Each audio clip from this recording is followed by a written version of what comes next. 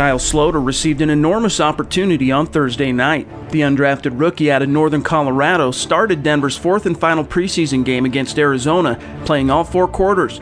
With Paxton Lynch injured and Trevor Siemian resting, Sloter was Denver's only option at quarterback.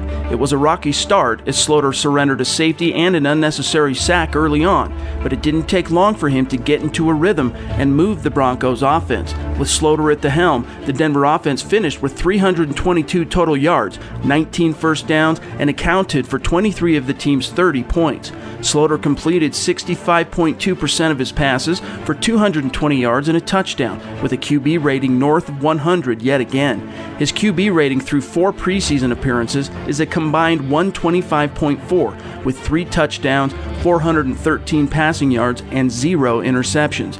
If this kid was a mid-round pick, there would be no talk of whether or not he makes the Broncos' 53-man roster, but the team has no investment in him other than time. That doesn't mean, however, they're willing to risk him to the waiver wire. The fact is, Denver needs a backup quarterback with Paxton Lynch on the mend for at least a couple weeks. Kyle Sloter might not be a viable candidate to stick for all 16 games, but the Broncos would be remiss at this point to ignore the rookie's contributions and look for a failsafe elsewhere. The kid has earned a spot on the Broncos' 53-man roster, even if it is short-term. For Mile High Huddle, I'm Chad Jensen.